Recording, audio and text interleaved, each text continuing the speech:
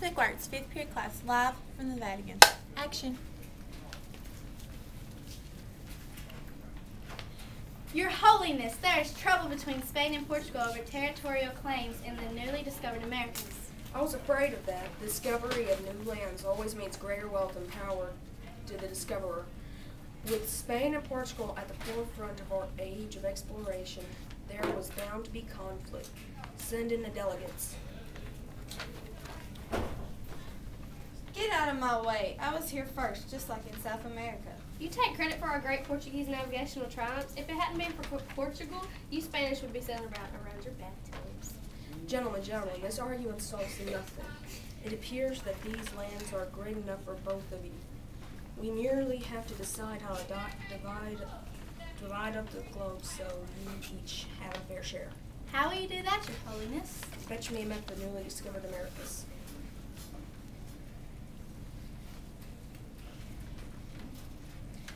Here it is, Your Holiness.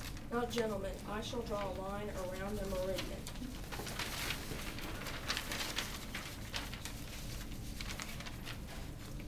Now tell me, what is a meridian? I do not know, Your Holiness. A meridian is another name for a line of longitude. Lines of longitude are visible lines run north to south around the globe, which help to pinpoint an exact location. You did not know this important information, and you should have. This is why I'm hoping you're just an attendant. Hand me a marker.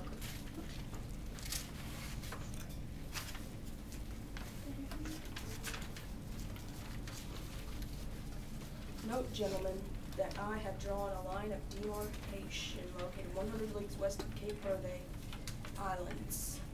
Spain will have all unclaimed land west of the line, and Portugal will have all the unclaimed land east of the line.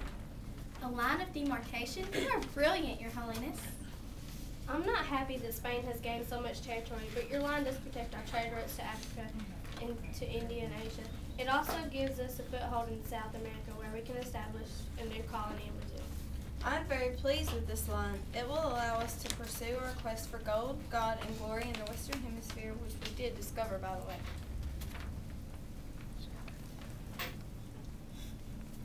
Your Holiness, I regret to inform you that Portugal is unhappy with your line of demarcation.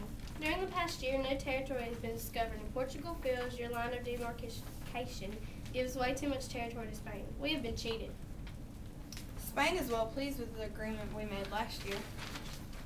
Portugal feels that because Your Holiness Pope Alexander VI is of Spanish blood, he favors Spain, the land of his birth. We can't have people saying that. What if I redrew a line moving it farther west of the Cape Verde Islands? Like to hear.